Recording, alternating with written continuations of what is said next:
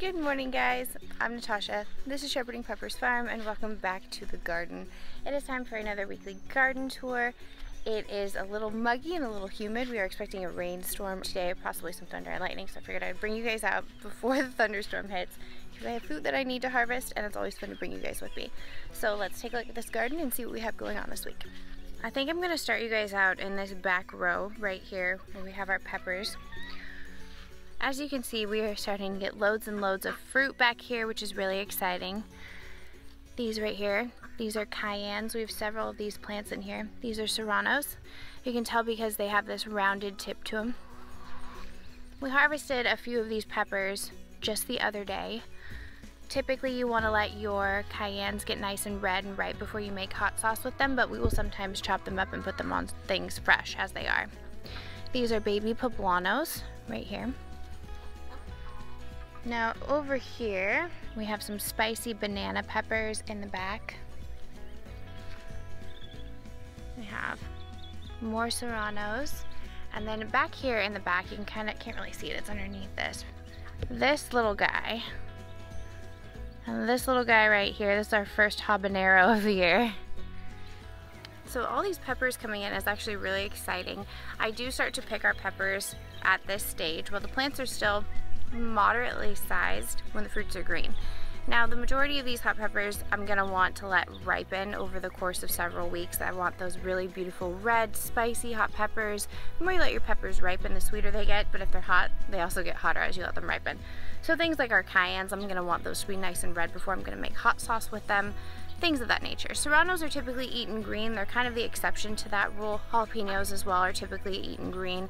They're actually considered chipotle peppers when they are turned red and then smoked.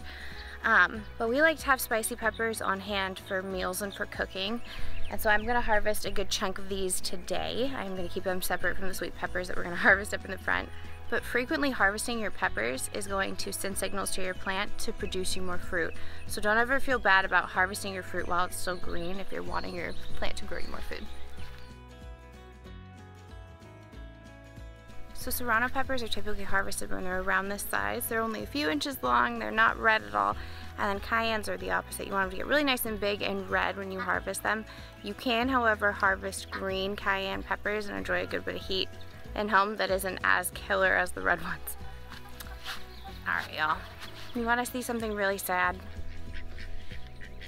I knew it was coming. I was prepared for it. I've seen the damage. The plant did a really good job trying to ripen the fruit. As you can see, this spaghetti squash right here is really nicely colored. We can take this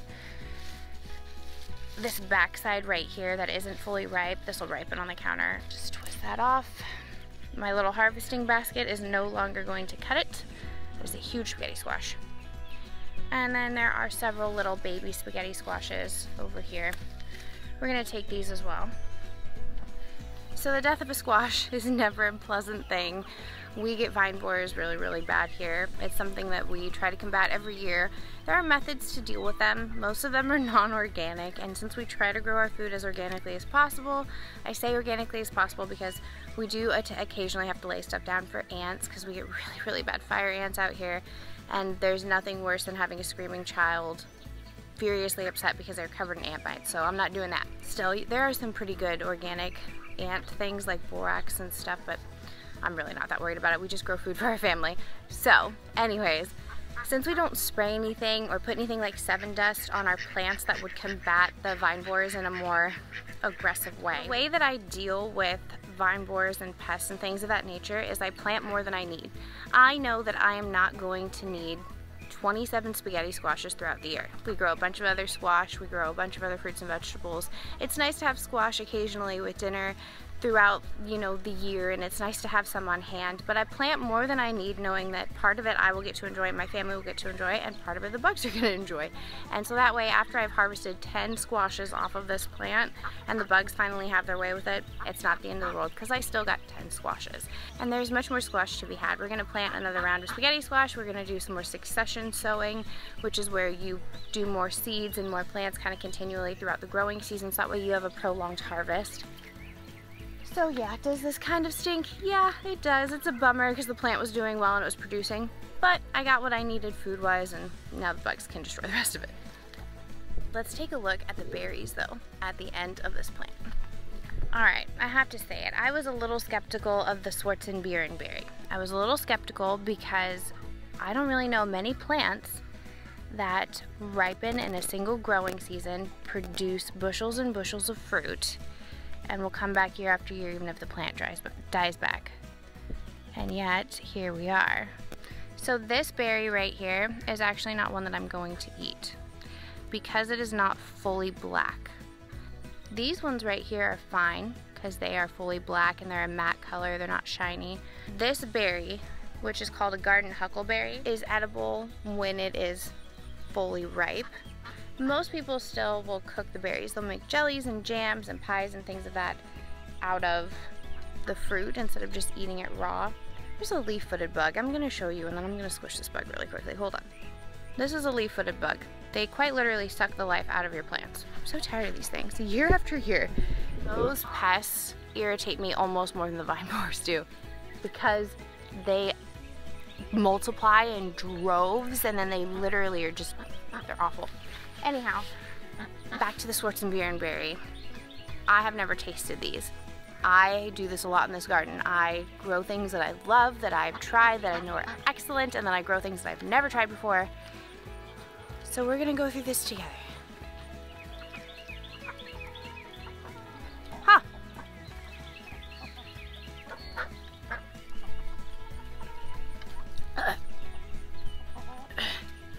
I'm dying. No, I'm just kidding. Alright, flavor impressions.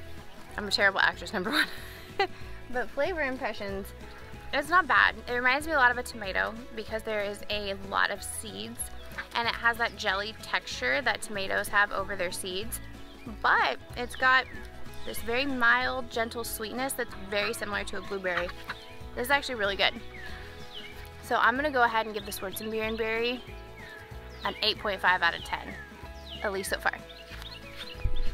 But this thing is so loaded down with fruit that we should have bushels and bushels of fruit in no time. I do like to read a lot of reviews online, and people are saying that they're kind of a pain in the butt to harvest because they grow fairly low to the ground. Like this doesn't get super tall if it's in the ground, which is why I put it at the back of the garden in a raised garden bed, so it gives it some more height, so it'll be easier for me to harvest it. So, but yay. Alright, I guess I'm a little chatty this morning. Alright, over here we have some of our beefsteak tomatoes and we have some lettuce leaf basil. This is just really beautiful and curly. I really like this. Over here we have an orange accordion that is starting to ripen. Isn't that pretty with all of the ribbing that it has on there? I'm going to go ahead and take these orangey green fruits.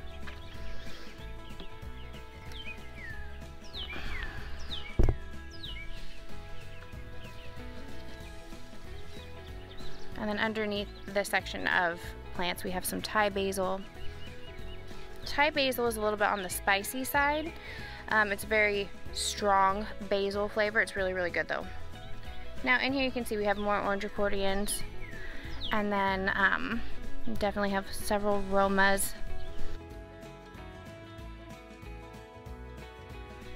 Now over here we have some Genovese basil. And then this right here. And this right here is our spicy globe basil. So several different varieties of basil that is in through here. This is a nice orange accordion right here because you can see it's a little bit bigger. So I like that. Now we come around.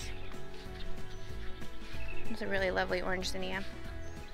You can see our Fresno chilies are growing. They're doing quite well. Really happy about that. We have another little batch of serranos in through here and then some mystery hot peppers that I'm not sure what those are.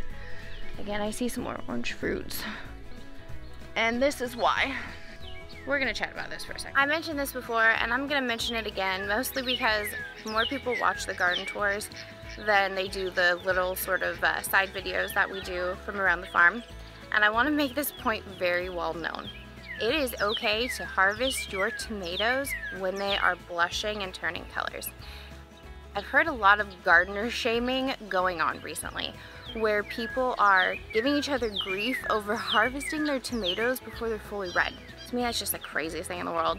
Because if you live in an area where you're going to have heavy pest pressure that's going to attack your fruit, that's going to damage it, that makes it unedible for you, why would you not be okay with the idea of picking your fruit when it's blushed, setting it on the counter for a day, and then having a beautiful ripe tomato? It doesn't make any sense. So don't feel bad if you have to harvest your fruit when it has just started to blush. It is okay.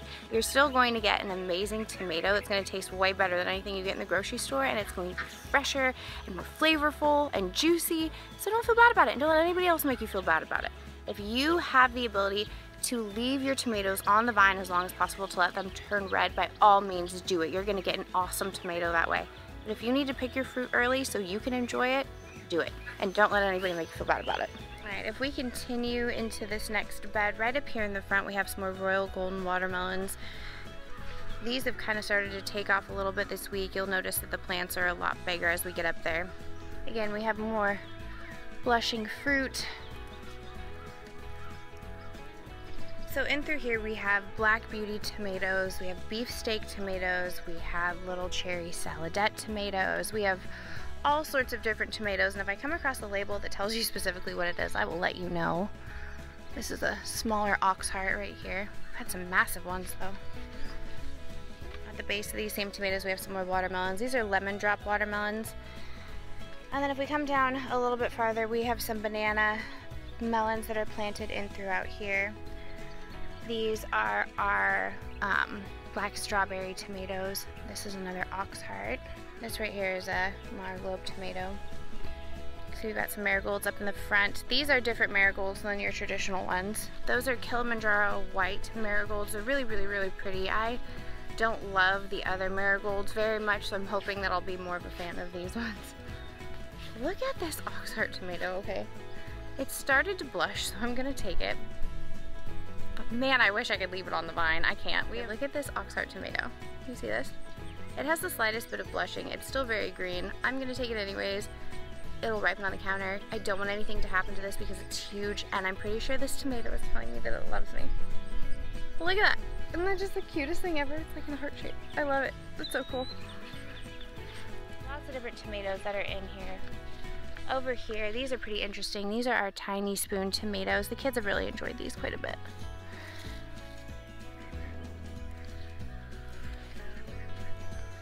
Now if we work our way down, the Rampicante squash is amazing. This is exceptional. I mean, check this out. I'm gonna go over to the back side. Typically I like to go in rows with these garden tours, but oh my goodness, is this not amazing. Look at these fruits. Those are fantastic. So Rampicante squash is a awesome substitute for zucchini. The fruits get really big. So far, these plants have held up to the pest pressure more than any of my other squash. I mean, the exception is the Kirkuzi squash, but that's technically a gourd, so. Not only have they been really, really beautiful and healthy and productive, they've filled out these trellises super, super well, and I love a beautiful arch trellis, so. We got a few more cherry tomatoes that are coming in through here. Our calendula is doing awesome. I still really do actually need to move this. I just haven't gotten around to it quite yet. But Romas and other tomatoes that are coming in here, they look really, really good. Up and through this next bed, on this first trellis, we do have Blue Lake pole beans that are growing, and a zinnia up in the front. These teeny tiny little plants right here, these are yellow scallop squashes. They're producing possibly the world's tiniest fruits because these plants are very unhappy. I'm just going to be very honest about that. These are not happy campers, and it's because there has been a slew of squash bugs in this bed. I mean, a preposterous amount of them. However, the plants do seem to be holding on still. This is a gray zucchini, as is this and this. And even if we get, I don't know, 1 zucchini or 2 zucchinis off of these plants, I will be happy with that. This is our green tent scallop squash over here. And then right here, this is a rondiniche zucchini. You can see it's starting to turn yellow because I am letting this go to seed on purpose. The reason I'm letting this go to seed is because we have been producing buckets and buckets of round zucchinis. You've seen that in the other garden tours. We've had really massive fruits. The Rondaniche round zucchini is actually a specialty variety from Baker Creek, and I don't have any other seeds. Although the plant hasn't done super well, I would like to be able to save the seeds for the plant and try again in our next planting cycle coming up here in a few weeks. So that's what we're doing. We're gonna let it go to seed. Hopefully it grows better next time. I can't blame it on the variety because there has been a lot of really bad pest pressure here, but I am purposely letting this stuff ripen. If we work our way down, you can see that our maypop is starting to attach itself to this trellis and climb up. I'm happy about that. I want it to do that. Maypop is definitely taking over this whole bed. Over on this arch trellis, our median yard-long cucumbers are doing really well. You can see they are producing fruits. This is about the size that I let these get to when I'm harvesting these as cucumbers. I was about to walk these back to the basket and I saw these little spoon tomatoes. These will actually get completely red, but the kids want them as soon as they possibly can. These cucumbers are doing great. These are bait alpha cucumbers year after year. These ones just do awesome. Love these. These tomatoes are doing so good this year. I'm so pleased with them. In spite of the fact that we're having to harvest them a little bit early, the quantity of tomato that is being produced is really, really, really good. Black strawberries. These have been really solid little producers. I've been harvesting several actual ripe fruits off of these. This is how they look when they're ripe. So that's pretty cool. If you're seeing this on your tomatoes, these round little lines, those are actually tomato stretch marks. That happens when your tomato has gotten a lot of water all of a sudden. If you have a thunderstorm, if you leave that hose running a little bit too long, don't be surprised if you see stretch marks on your tomatoes. It doesn't do anything, it's not a bad thing, it's not going to cost you the tomato. That's just all it is. These beans right here in the front, these are Royal Burgundy bush beans. It's pretty easy to see where they get their name from. They are a stringless variety of bean, which is great. And I can safely say they've been producing really, really well.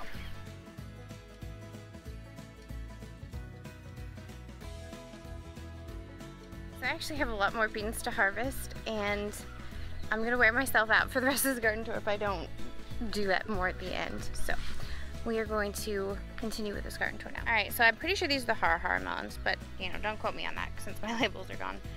This is celery. This is, I think it's Utah celery? Not totally sure. These are our Charentais melons starting to work their way up the trellis, which is really exciting. And then down here we have some of our Kajari melons starting to finally take off. And then these are our tiger melons over in through here. These right here are dragon tongue bush beans. This right here is borage. You can see the bees absolutely love the borage. Love it. So I have a tendency to plant these peppers in blocks. So this first section right here, these are Legia sweet peppers. They have kind of a heart shape on them. These will turn to a really, really beautiful red color. And obviously we have some really great fruit in the back over there. And we have some Wonder Bell peppers in this section right through here. And if we work our way down, these are the Cubanelle peppers. You can see they're a much lighter green color. They do ripen to a red and orange. These are all sweet peppers in through here. More bells right through here. And then we have some baby bells. Let's see these. These are little baby bells that'll ripen to an orange and red color. These are from store-bought grocery store pepper seeds we saved. Now over here, I have a ton of peppers. I need to come through and separate these. I have not done that yet. I need to find time to do that later today, ideally. If it doesn't storm too bad, or maybe tomorrow. But these are gonna get separated. Another little batch of Wonder Bells over here. This is a really beautiful beef steak right there. Now right in through here we have some Punanera cucumbers. And these get to about this size. This is essentially what you're looking for from a Punanera cucumber. You can harvest them smaller and they taste just as good. So if you're wanting to make smaller pickles out of these, don't be afraid to harvest them while they're much tinier. These right here are Double Click Rose Cosmos. These are our Tokyo Greens in here. These will get a little bit bigger than this if you let them. That's a pretty good one. because all it takes is, you know, another day, and then these get really, really, really massive. All right, over and through here, we have our cinnamon basil. This is trying to go to flower. I'm not concerned with that. It'll just be beautiful and fragrant, and I'll just keep harvesting on the ones that haven't bolted yet. I might harvest some of this in a minute anyways. And then we have some sweet basil. Oh my goodness, that smells good. Basil smells so amazing. I love the way it smells. We made basil lemonade the other day. Whew, so good. So good. If you haven't made basil lemonade, it's just phenomenal. And you wouldn't think so. At least I didn't think it would be really the first time I ever did it, because basil has such a pizza pesto flavor to me, at least, that I was like, I'm not sure I want pizza lemonade. It was really, really good. Not pizza-y at all. All right, over here, you can see the Blauhild beans. This is a whole bean right here. This is not stringless. This is the one exception to my stringless bean rule in the garden. Now, over and through here, we have some Pippin's Golden Honey Peppers. All right, I figured out what these are. I figured out what these monster peppers are. It's been discovered. If you've been watching over the last few weeks, you know that I don't like planting my hot peppers with my sweet peppers, but we had a pepper mix-up, and these hot peppers, you can tell they're hot because they point up to the sun, got planted in the sweet pepper section. And at first I was like, I don't know what they are, I'm not really sure, because I really depend on labels since we have such a big garden. When it comes to the peppers, I'm pretty good. I can tell you what the majority of things are. For example, it took me a couple of weeks of letting these get to their mature size, and I was like, oh, I know exactly what this is. This is a Hungarian hot wax pepper. However, we did decide not to move them because at this point they're probably already cross-pollinated if they're going to. Hopefully it's not too bad. If they are cross-pollinated at all, it is what it is. I can't do much about it now, but we're just gonna put a little sign or a cage or a net around these peppers and tell the kids, hey, these are ones that you don't eat, these are spicy, don't eat these peppers, and hopefully they will listen. These are going in my hot pepper basket over here. These are absolutely loaded down with fruit. It's incredible. Let's move past the hot pepper. These are those Italian pepperoncinis. We can see you're starting to produce little fruits. They're nice and wrinkled already. And then we have our black beauty bell peppers. Look at that. Oh my goodness, they're gorgeous. Such beautiful fruits, I mean, really. So these right here are our Midori giant soya beans. My husband always teases me because I call them soya beans. He's like, they're soybeans. And I was like, well, technically, they can be called either or. So, you know, it's a personal choice. But he likes to tease me about that. These actually look like a lot of these are ready to harvest. I have not harvested the soybeans that I'm saving for seed down there. I'll get around to it when I get around to it. It's been a challenging couple of weeks, so I'm not gonna worry about it too much. As you can see, it's definitely time to prune the cucumbers again. It's possibly a little past that time, if I'm being honest. As the garden goes on, it gets wilder and wilder and wilder, and I have more and more things to keep up on, and things are just naturally gonna start going a little haywire. So we do our best to stay on top of it in the early stages of the growing season. And we extend grace to ourselves when we're not able to keep up on everything as well as we'd like to. Because despite the fact that we are growing all of this food, family still comes first, church still comes first, and the garden comes second. And that's okay, and that's the way it's supposed to be. We harvest a lot of food, and I'm not gonna beat myself up over the fact that sometimes I don't get things done when I would like them to. But this is a lot of cucumbers. I haven't harvested this trellis in 2 days. 2, that's it. If your cucumbers are starting to look like this, they're turning yellow and you're like, what's going on with that cucumber? It's ripening, it's going to seed. It's not gonna be a very tasty cucumber when it starts to turn yellow, but if you scoop the seeds out, you can save them for next year and not have to buy seeds for that cucumber variety. So it's not a bad thing to let them ripen on the vine. But yeah, ripe cucumbers are actually yellow and orange. Okay, how this cucumber is not orange is beyond me. Look at this. It's a Boston National pickling cucumber run amok. This is bigger than my hand. This is enormous. Oh my goodness. Look at that. All right, over here, there are some more cucumbers somehow. And I will grab the wheelbarrow in a little bit. Yay. As you can see, our giant southern curled mustard is still falling over and working on getting seeds done. This is kind of the watermelon tomatillo bed. Tomatillos are fairly easy to tell when they are ripe because they will have filled out their little lanterns, and the lanterns will often be starting to turn brown. Like this is a good example. You see how this tomatillo right here is starting to get this kind of brown paperiness to it. It's not a super big tomatillo, but it's starting to lighten in color a bit. This one's ripe, but you can also harvest tomatillos before they are fully ripe and then leave them in their lanterns on the counter, and they'll ripen over the course of a few days, just like tomatoes. And I will often come through and pick the ones that have filled out the lanterns the most, whether or not they're dried out, and do just that. Like this. That's a really nice tomatillo, and the bugs love them too. So here you can see our como squash is starting to ripen at the bottom. It's really cute. It looks like a specialty type of small pumpkin. And then in through here we have our red curry squash. This one's ready to go. Red curry squash is really productive. I've been really happy with this. This has been really good. It'll get a deeper red, but it can do that on the counter. Now these plants are definitely suffering from vine borer damage. I've seen quite a bit of it. I don't know how much longer they're gonna survive. I've made my peace with it. So you can see this is vine borer damage right there. You see that? It's just like a crater of a hole in the plant.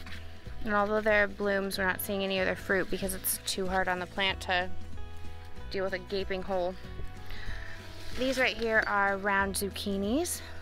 And if we work our way down, we do have some more straight-necked yellow squash coming in. Ooh, there's some big ones in there. I love my chickens. I do, I love them. But sometimes, one right here, a huge, big, beautiful, giant butternut type of squash. And look at this. Hopefully this will scab over, because if not, that buff is on my short list. Which sounds more threatening than it is, because, so, I love her.